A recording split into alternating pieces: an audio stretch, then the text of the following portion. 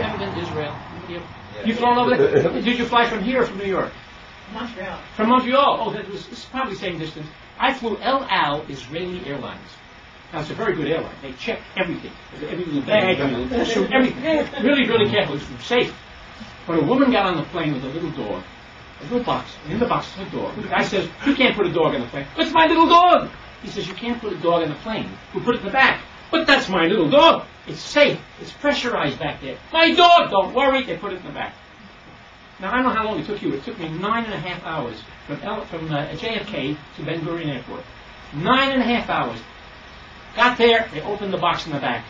The dog was dead. So, Israelis are very smart people. I got on the phone, said, get me another dog, looks like this one, quick. They did. And they said, see? She says, that's not my dog. The guy says, how do you know? She says, because my dog is dead. I came to bury him in the Holy Land. Oh, I can do magic. Do me a favor, when you put the card in the center of the pack and watch what I do. I give it one cut like this, one cut like that, and a snap. Would you believe it if I told you your card is now in my pocket? Really? Hard to believe. Watch. A little like this, a little like that. Watch it go. It's the 2 of spades. Am I correct? Yes. And does this have your mark on it? Yes, it It does. says DC, the 2 of spades. That's right. I have a collection of these. Do you? I'll show you. Very interesting. You know how that works? No. You think the card goes into the pack. It doesn't. Okay. It shoots up my sleeve with a rubber band arrangement. Okay. Here, a pulley takes it to the other side, and that's where the lead weight brings it into the pocket. Really? I'll slow it down for you. Look. Watch it again. Listen carefully. Did you hear the rubber band? A little bit. There. Watch the pulley. There it is, to the other side. Here it comes, down into the pocket, the 2 of spades. And I'm not going to give you all my troubles, but I just got in here a few days ago from, I'm not going to mention the name of the airline, but I went down to the Delta booth. I said to the guy, I've got 3 bags.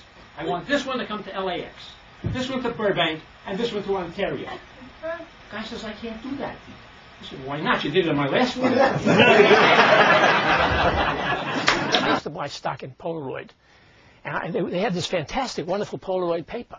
But the problem is that they could not copy these. This is American. Oh, that's a beauty. That looks real, isn't it? It is. I'm going to show you how you can duplicate these with some of my fancy paper. You take a piece like this and a piece like this, and a little bit of magic. Did you see it happen? Actually, it did. Look at that. I've already doubled my money. I just started out with 2, and now I have 3. I'll do it again for you. A piece of my fancy paper, a piece of the government issue, a little bit of magic, snap my fingers, and there it is. We've already doubled our money. So far, I got 1, 2, 3. I've actually got 4. And by the way, this is light sensitive. You must very, very careful. You must not get it in the light. So 4 and 1 is 5. Very simple. 5 times. 1, 2, 3, 4, 5. How about that? Don't they look terrific? They're really 5s. I hit it one time. I asked a guy, hit it 5 times. You know what he did? He hit it 10 times. Do you know how embarrassing a thing like that can be? Now all I have is 10s. You realize that I enjoy doing this kind of stuff, and you know I don't need the money. Thank you. Well, thank you very much. I'm sorry I have to leave, by the way. My grandson told me, Grandpa, after your last show, please get back and come and do the frog impression. I said, what do you mean the frog impression? He says, well, Grandma said, when you croak, we can all go to Hawaii. Thank you